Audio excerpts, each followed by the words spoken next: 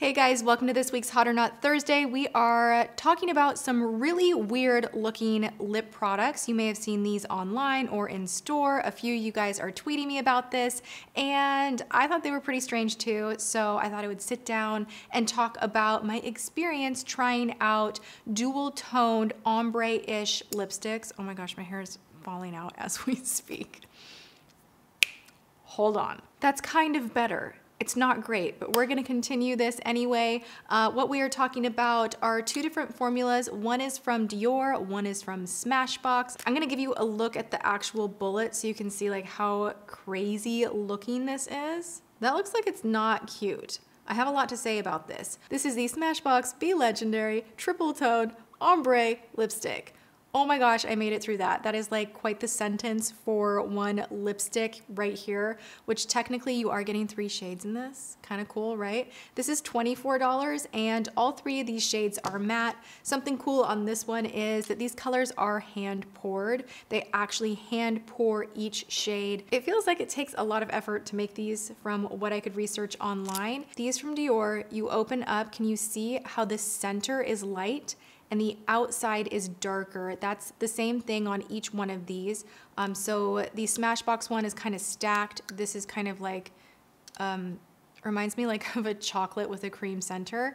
And this right here is more of a dual toned. The center is metallic, the outside is matte, and this from Dior is $34. So a little more up there in price than Smashbox, but it is Dior. I wanted to keep one fresh, and then this one doesn't shift at all, just so I could show you guys like what they look like brand new. But this is Hot or Not. This is not a first impressions. I have been playing around with these quite a bit and I have a lot to say. So we're gonna try them on. I'll show you the different shades, show you what works, what doesn't, all of that stuff. It's Hot or Not. Yay, lipstick. Oh, my hair is so ugly.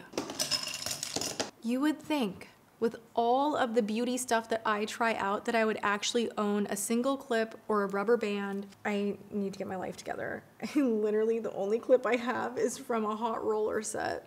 Ignore that. So let's get to trying on these products and talk about the pros and cons. We're gonna start lightest to darkest in each. So with the Smashbox Be Legendary Triple Tone Ombre Lipstick, that is $24. You have 4 different shades to choose from. The box itself is really pretty. It shows you exactly the kind of color, feel, and vibe that you are getting. So the outside just tells you what's going on here. So the first one that I'm gonna put on is the shade Nude Ombre. Of course, this is my favorite. This is what I have been wearing the most, and I actually really, really love this one. This is something that will make your mouth look more pouty, defined, and like you put a lot of effort into it with pretty much no effort. So I'm gonna show you how this works. You just kind of go right on your lip, go outward, and you can see how there's that darker bit right here and it ombres in, so you don't have to do any of the work. Now you can turn this upside down and do the ombre on the bottom. I actually like to kind of turn it on its side and go like this. And then you have a beautiful ombre lip. Now you can take your ring finger and kind of pull the color down a little bit just to soften that edge. But I do really love this. It's fast, it makes your lips look bigger. If you throw a gloss on top of it, it's even better. I love this. It actually reminds me of my Hard Candy ombre lipstick that I used over and over and over and over and over. Do I still have that? All right, class, where were we? This is embarrassing. This is freaking destroyed. Oh, it fell apart and I actually put it back together because I loved it that much. So this actually has a very similar vibe. I don't know that they even make this anymore, but I was in love with this product. This is the Hard Candy Ombre Lipstick. This is in the shade Practical, and this is much more shiny and glossy, whereas the Smashbox is matte. But, you know, my point is I've loved this kind of a product for a long time, and it's really cool to see another brand that's a little more high-end, a lot more high-end, coming out with a really killer formula with the kind of stacked ombre colors. So this is my favorite. Let's take her off. Every time I do a lip video, I use this and it tastes so bad. When will I learn? Okay, so next we're gonna go into the purple one. This is the shade Berry Ombre. That looks really weird, I know, but just take your finger and kind of blend.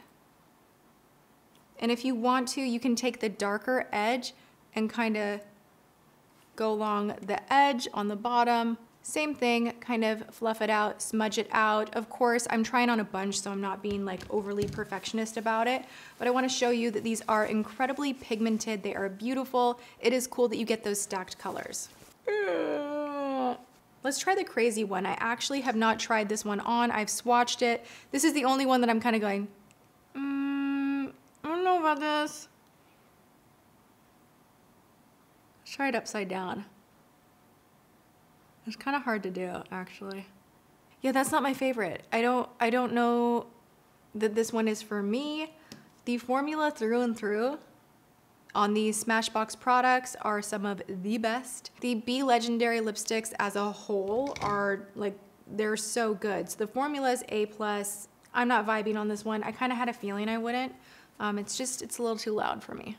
This is the wrong video for me to be doing today because I have been testing out so many lip products right now, and taking them on and off and on and off has kind of destroyed my lips. They are not normally this chapped. I apologize, but I still wanted to film this. Okay, let's try on the red. This is really pretty. Okay, my lips right now from taking things on and off are like, screw you, Tati. We're done. Again, pull and blend a little bit. Which the nice thing with that is these are matte, so if you want to blend the color a little bit, it's not gonna smear everywhere, it's not gonna get patchy, it's still gonna look very velvety and opaque, and I really love this color combo so much. I think this and the nude are my favorites. This is red ombre, so they're kind of like self-explanatory. We have berry ombre, nude ombre, red ombre, and then we have crazy every color ombre. This is called sunset ombre. I need some balm so bad, dear Lord. The makeup investigating life is not always glamorous. It's just not. Let's talk about these $35 Dior lipsticks. They're not ombre, but they are dual toned and they are dual finished. There are 8 shades in this collection. I don't have them all. I have a few to share with you guys, and I'm gonna go ahead and say this is not my favorite thing. I wouldn't go out and spend $35 on this. I just don't think it's worth it. It doesn't give you as much of an effect if you are truly looking for ombre as the Smashbox ones do. I will show you just even swatched. You can see it doesn't really come out like different colors. It almost gives off what looks like patchiness, whereas with this, you can see there's distinct different colors going on. So I'm going to pop this on and show you what I'm talking about. I feel like the mixed finish, being that the inside is metal and the outside is matte, just kind of makes it look a little bit messy and patchy. Like, these are just very patchy. I'm not into it. I'll show you one other shade. They didn't impress me. Yeah, I have 3 of these. I also have this pink one, and I'll show you. I was gonna use this as my mirror. That's not a mirror. And this one is the same thing. I don't think this is worth $35. I love Dior, obviously. They make a lot of great products, but this one did not do it for me. The ombre from Smashbox, that's hot, thumbs up from me, A+. And that is where this journey with ombre lipsticks, weird lipsticks, comes to an end for this week. But I was excited to play with these. My lips definitely took a beating this week trying, this and some other things.